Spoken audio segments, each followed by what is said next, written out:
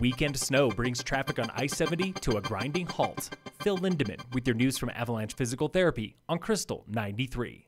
The I-70 mountain corridor was busy as always Friday and Saturday before the Sunday snowstorm slashed volumes in half. Just over 97,000 vehicles passed through both sides of the Eisenhower Tunnel Friday through Sunday, down 20% compared to last weekend for the first weekend below 100,000 vehicles since early June. Traffic yesterday plummeted to 21,600 vehicles, the lightest Sunday on I-70 since May 10th.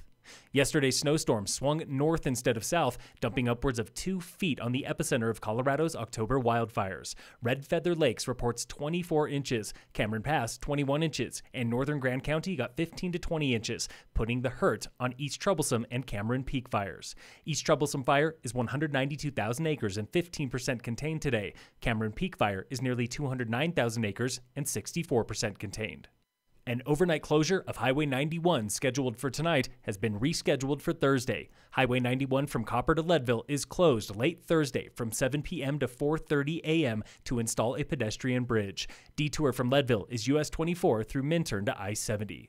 The bridge is the latest piece of an $11 million multi-year project connecting the 10-mile rec path to Fremont Pass. When finished, it becomes part of the 82-mile Top of the Rockies Scenic Byway, a rec path system linking Fremont, Tennessee, and Independence passes.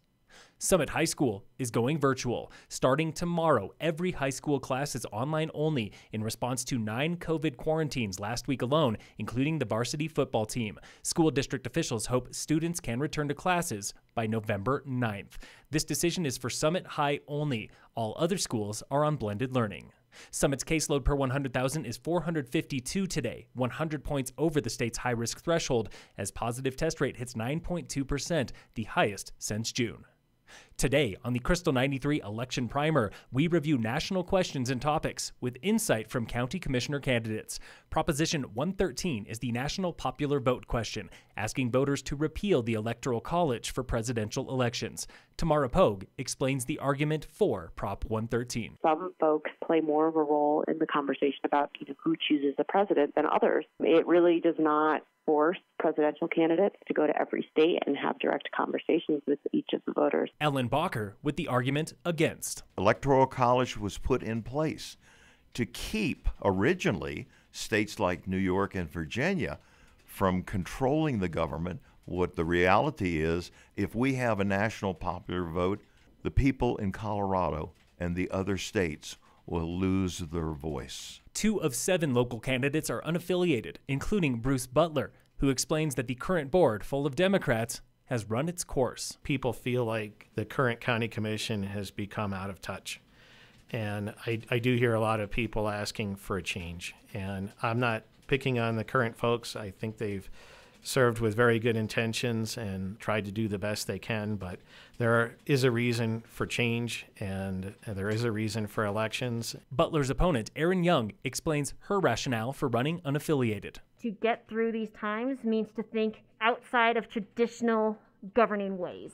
And I think being an unaffiliated candidate and being a business owner, I see everyone for what they bring to the table. Election day is next Tuesday. Take your ballot to one of 5 drop-off sites countywide or mail it in ASAP.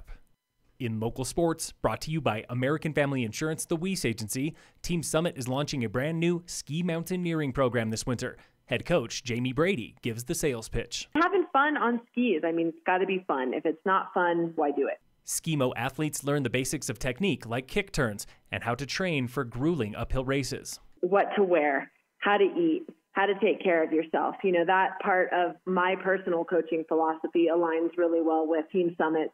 Also new to the club this year is Leah Emis, head coach for Ski Cross, and she hopes to reinvigorate a dormant program. It kind of has everything to offer within all the ski disciplines. You race, you jump, you have all sorts of obstacles and features. So it adds a whole different element to skiing, and it's a lot of fun. Registration is open now for Skimo and Ski Cross. Learn more at teamsummit.org.